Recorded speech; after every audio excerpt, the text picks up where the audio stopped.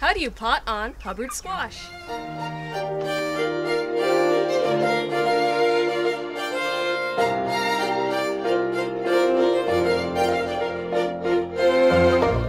Hi there, this is Big Spruce Rabbitry, and today I will be potting on some Hubbard Squash seedlings that I started from seeds I saved from the farmer's market. There wasn't the best germination rate on these seedlings. Only about half the seeds I planted actually came up, but I did get 4 nice little plants from it, so we'll be moving these to a larger pot today. Never forget to label your pots.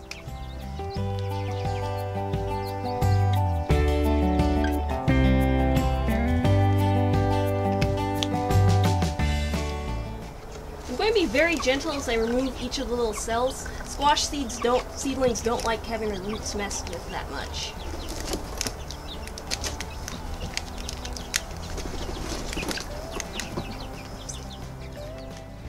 I'm moving these seedlings just in time because their roots were just starting to get exposed by the very small pots that they were being started in, so they're all root bound and pretty unhappy.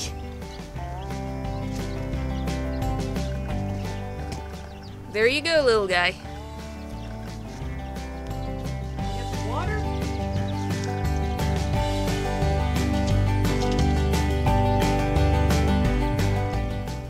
And there you have it, Hubbard Squash seedlings potted on. I'll grow these Hubbard Squash seedlings in my greenhouse for probably the next month until it's warm enough for them to go outside, but even then I'll probably have to grow them under plastic. Squash are a hot weather plant and take a little bit of work to actually grow in Alaska. I hope you learned something. Like, comment, subscribe, and check out our farm store in the description.